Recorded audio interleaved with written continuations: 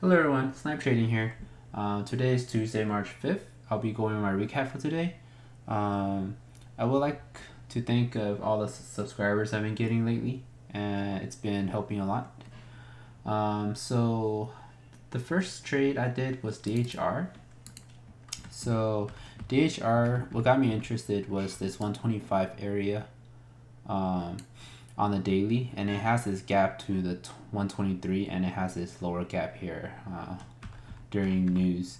So and then yesterday I had this engulfing candle, which is pretty bearish.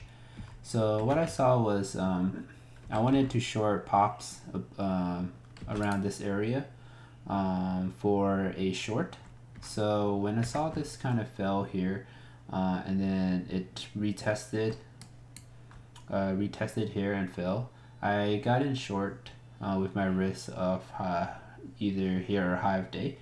So it ended up fading a little bit, so I short there, and then it ended up fading. I took it off there, and then when it popped back, when it didn't go down here, it didn't break the lows here, I kind of just took it off because it was hitting low of day, making a double bottom. And then I retraded it in the afternoon here during this phase.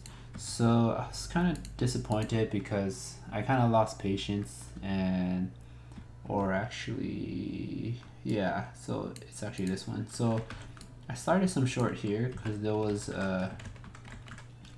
was this pattern forming. So lower highs and then this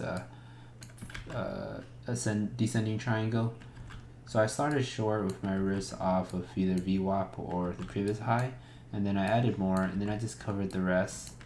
And then I added short here, yeah, I covered the rest here. Then I re-shorted here, and then with my risk off VWAP, I never hit VWAP, and then I saw this kind of broke a few times the 125.60 area, and then it kind of popped back up here, and I just kind of took it off, and that was a $117 winner. But yeah, just a few minutes later it went my way. I was trying to anticipate this move here, but I kind of lost patience, and I just kind of took it off when it popped back up. It would have been, you know, $200-300 winner if it went earlier, but you can't always have all the trades. Some other trades, CCCL. So what I saw here, so the daily kind of looks okay, but has a lot of wicks resistance around the $2 area.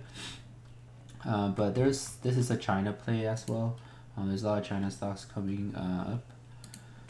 So what I saw here was this flag break, and this was kind of a small chase, but it was kind of breaking high of day, so I went ahead and just start. There was a big volume spike, but there's no follow through, so it ended up selling off when it fell to break 220, and I just kind of stopped out there, and good thing I did because it went down. So that's the importance of stopping out. You don't want to get a trap in here, and then yeah, there's no real bounce for you to get out, right? So I always stop out when it's not going the way you like it could have done this, but this big volume here and it got rejected, it's always a no good. Other trade I did was DSS. So I actually was down shorting. So I started, so this had a lot of traps, I noticed.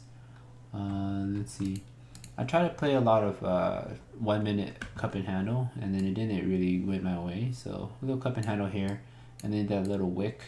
So there's a short trap there, and then I saw it was weak when it's breaking higher day, and then a little cup and handle again, and then another wick here for the short trap, and I end up so I added here for the short, and then I end up just stopping out, and then it retested 2, and then it just got rejected really hard off high volume. So so I actually took like a $50 loss there, and then in the morning it was setting up an ABCD, so higher lows, and then I like this trend here, so I went ahead and took long with my risk here, but I ended up just stopping out there. So that was my long trade, down $30, and then I saw like a lot of weakness, because two is a really key area. So when you look at the daily chart, you can see it's top at 2s here, and then so yeah, so I started short here, and then I added, and then it broke this 183 area, which got me interested. And you could have added pops here, but I didn't add. So I shorted, then I covered on the VWAP, and then I just took it off there. And then the last 15 minutes, it kind of faded some more. Faded some more in the last 15 minutes, and then after hours. But yeah, that's all the trade I have today. It was an $85 profit, but I'll take that. But there was a lot of mistake that I did today, either going in too early or not. Kind of a small chase, but nonetheless, I think what I did well was kind of stopping out, and just taking the loss, because you can see here my winning is kind of bigger than my losers, so that's always a good thing to keep.